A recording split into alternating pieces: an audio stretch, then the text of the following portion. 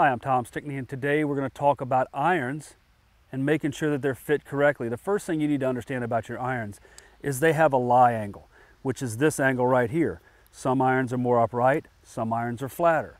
Now, if your iron has the wrong lie, let's say that it's too upright. If it's too upright, the heel will tend to hit first, spin the toe over, and you'll tend to hit pulls.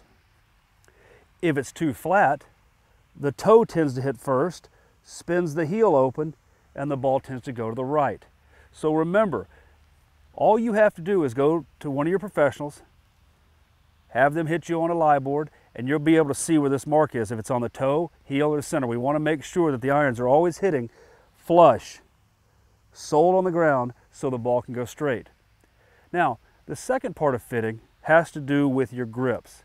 We need to make sure that your grips fit your hands, okay? If you put the club in your fingers, it encourages more hand action. So if you have trouble drawing the golf ball, you might want to have smaller grips. If you have trouble hooking the golf ball, you might want to have fatter grips that puts the club more in your palms and makes it harder for you to release. So within fitting, you've got your lie angle and you've got your grips. Now, the final phase of fitting for irons is to make sure that you have the right shaft, whether it's stiff, regular, extra stiff, what have you.